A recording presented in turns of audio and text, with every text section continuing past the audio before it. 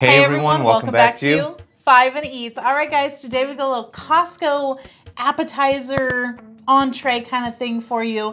This is the Trident Wild Caught Alaska Pollock, the ultimate fish stick. The ultimate freaking fish stick. Yes, that's Forget about bold. The Gordon's Fisherman fish sticks. All you need is this. Yes, and they say more fish, less breading. And there are 60 Panko breaded fish sticks made from whole fillets or fillets. And it is a 4-pound bag and it is $12.99. So when I saw that gimmick, man, the ultimate fish stick, I was like, yeah, we got to try this because that's a bold claim. It is a bold claim. Because let's face it, we all loved fish sticks growing up. I didn't. You didn't? I literally never touched a fish stick. I love those things. They were awesome. And so the ultimate fish stick, I'm just hung up on that because that thing, that's a bold claim.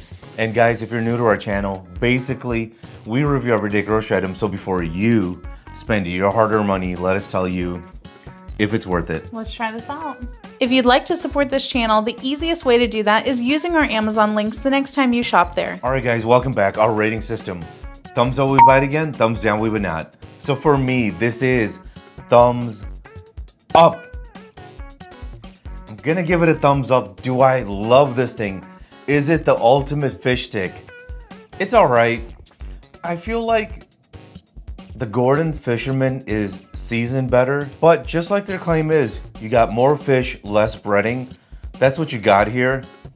And I like the price. For about 13 bucks, you get a lot of fish and it's easy to make. Just get some sauce because I could not eat this on its own.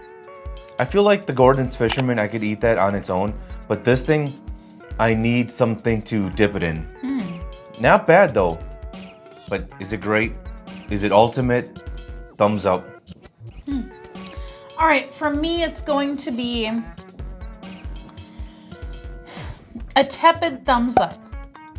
I'm with you. It's a decent fish stick. I'm not jumping for joy over it, but I would take this over like some of those, you know, more suspect fish sticks that they have in the frozen aisle, like at Walmart and Target and stuff like that. Because my main issue with a lot of those is that there is so much breading and then the actual fish just seems kind of like mushy inside of there. This actually does look and have like the mouthfeel of like fish fillet. So I like that. I think that it's good quality fish. I do wish that it was better seasoned, but for what it is and just having basically like something you can quickly throw in the air fryer and have like a little fish stick snack or whatever, I think it's pretty good.